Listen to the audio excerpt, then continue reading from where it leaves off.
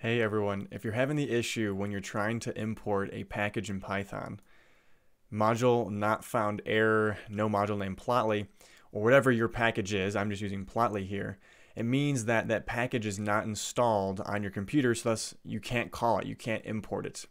A band-aid fix would be go right down here to terminal in your PyCharm window and type pip3 install Plotly, or whatever the name of that package is, so maybe pip3 install pandas or whatever. Go ahead and hit enter, and that'll find and install the package using pip3. Now pip3, that's your package manager, okay? Here it's easily accessible because PyCharm knows where that is. You can also do this same exact operation outside of your Python virtual environment, your PyCharm virtual environment, and you can do this in your command window of your operating system. I'm going to go ahead and do that now as well. So this is still running, of course. We'll wait for this to finish. Once Plotly has installed, as you can see here, it gives, it was installing for a while, and then it prompted me again to type something. That's when you know the system is finished installing. I can come back up here now. I can run the script, and everything runs. No more error messages. The other option is to go bigger picture with your system and head over to the CMD. All right, that's your command prompt. And you can talk to your system now, bigger picture, and run the same command, pip3 install Plotly. Okay, this is now working within your Windows OS, and it's going ahead and it's going to download the file to the bigger system. Before you're just in PyCharm, working inside that virtual environment, this is the real way to make sure that you've got the package you need accessible to every time you're running Python in whatever environment or IDE. Let's go ahead and install again. It might take a bit, and then once it prompts you again, you know you're good.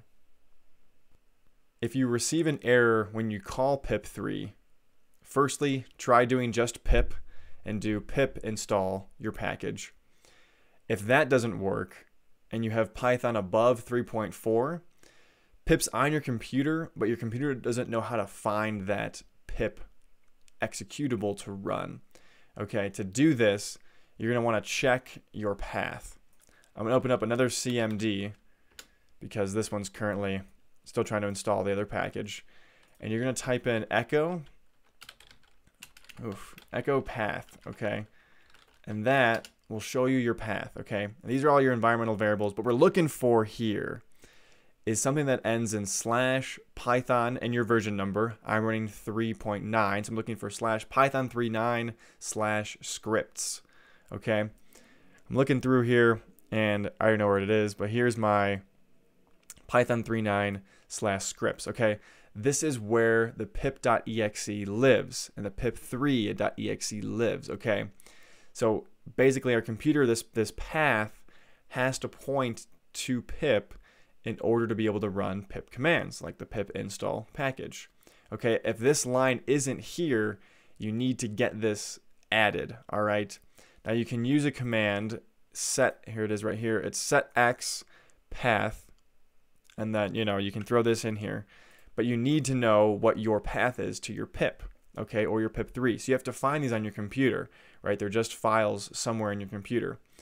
Mine were dug really deep, all the way, as I was in users, then me, app data, local programs, Python, Python39 scripts, okay?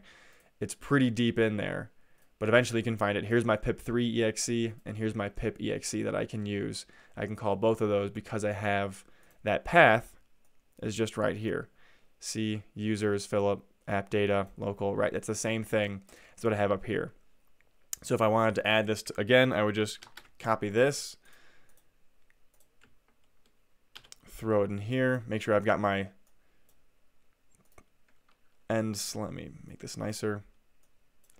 I have to match this format here, so I'm going to add a end slash and the close brackets, and then I need to do let me get in here and add before setx path, and then I believe it starts like the brackets again, path semicolon, and then my path.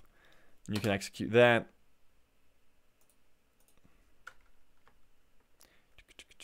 Come to the end, execute that.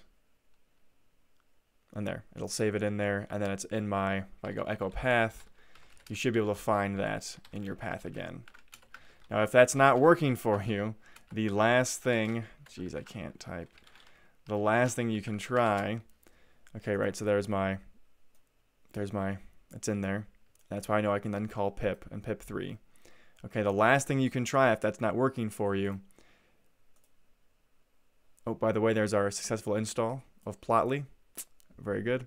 But the last thing you can try to install and get this on your path if the setx command isn't working is go to the run, okay?